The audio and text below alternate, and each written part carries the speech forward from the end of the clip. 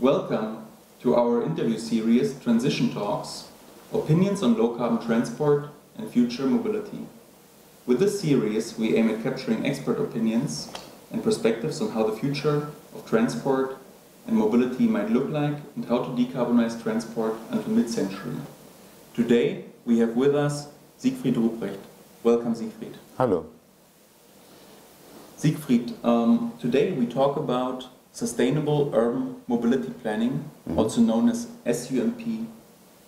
SUMP is a concept which helps cities to elaborate long-term oriented strategic mobility plans. You are the CEO of Rupprecht Consult and are the key author of the European Union guidelines for developing and implementing a sustainable urban mobility plan.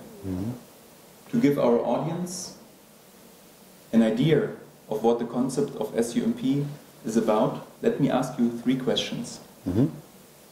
Number one, Siegfried, could you tell us more about what is behind the concept of sustainable urban mobility planning, SUMP, and how does it contribute to more sustainable and climate-friendly transport and better cities?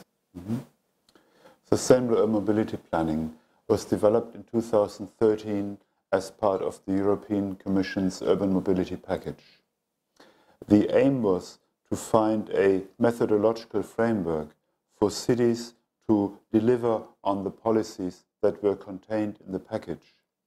And as we all know, transport is the least performing sector in the climate context.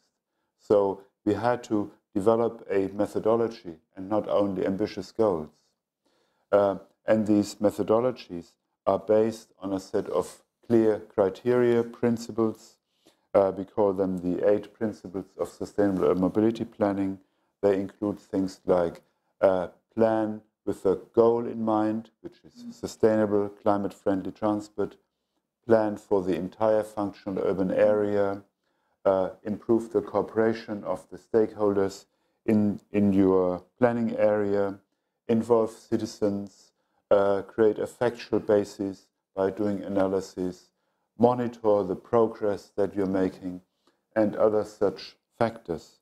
So it is a concept which is not prescriptive about a certain policy, but which defines a way of developing policies.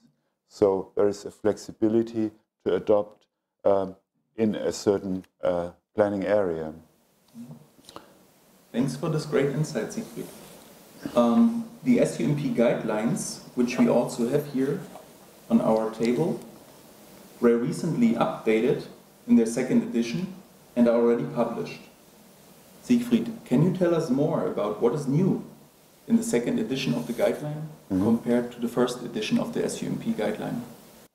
In a sense, the SUMP concept has matured. So for 5 years, cities all over Europe have worked with the first version. Many demands were made to add guidance here or there, to be more specific, to be more clear, and we have tried to take this up by adding, for example, new sections on the implementation. So how to procure services, how to manage the implementation process. We have clarified terminologies, we have added on the glossary. And maybe the most important thing that we have done is we have really gone a long way to contact good examples, cities to develop good practices, and we have included 62 of them into our guidelines, and that I think is a great resource, especially from a practitioner viewpoint.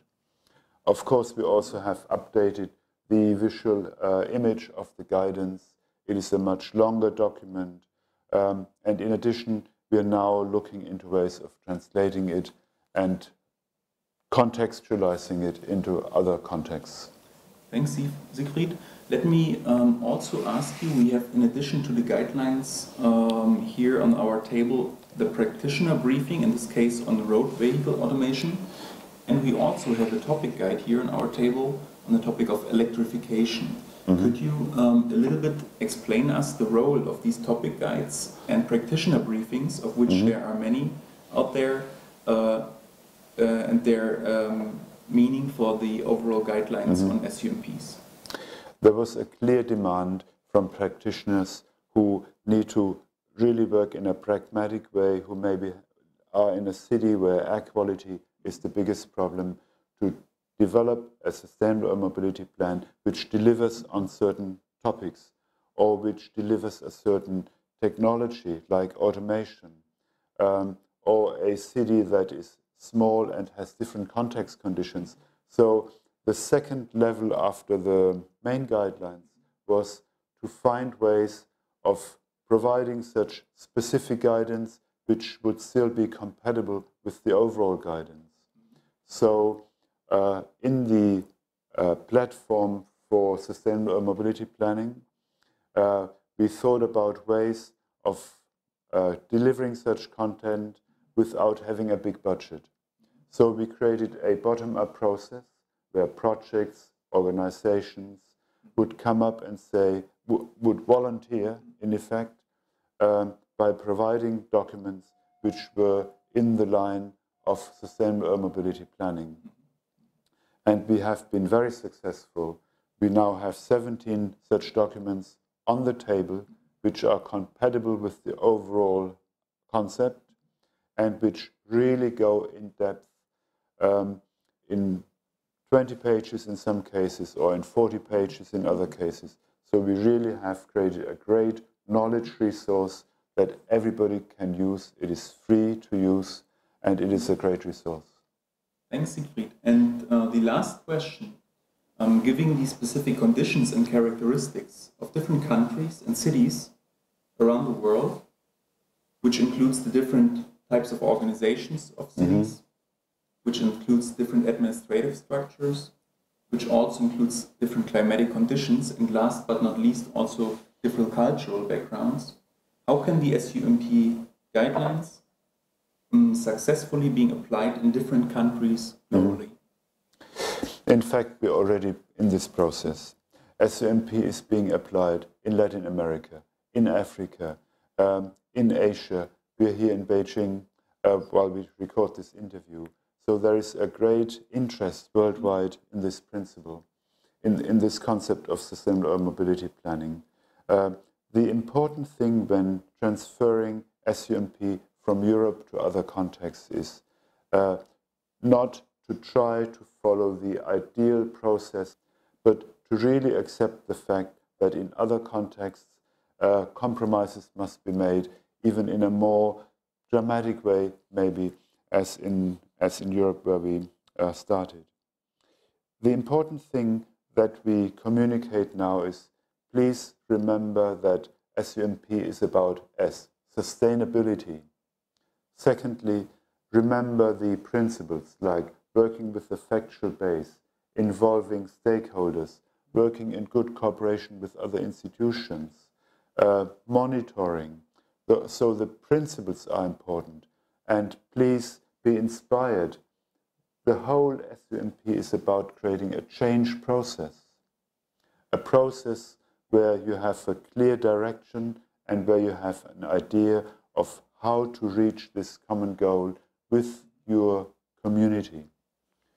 So that is the way that we want to work with SUMP on a global level. And we shall see, maybe at some point there will be specific guidance for certain world regions, or there will be an SUMP 3.0, we don't know, but it is a dynamic process, which I'm very grateful for. Thank you so much, Siegfried. I think overall, what I understood is that the SUMP concept and the guidelines are very, very successful and very comprehensive tool set and a guide helping cities to better and more effectively align their transport, their mobility, and in the end also their overall urban planning. I'm very thankful and very glad to have you here as the key expert on this topic and would like to thank you very much. And last but not least, I would also like to thank our audience. And if you would like to know more about the SUMP concept and the guidelines, please follow the link. And we hope that you will join us again, our next episode of Transition Talks, Opinions on Low Carbon Transport and Future Mobility. Thank you.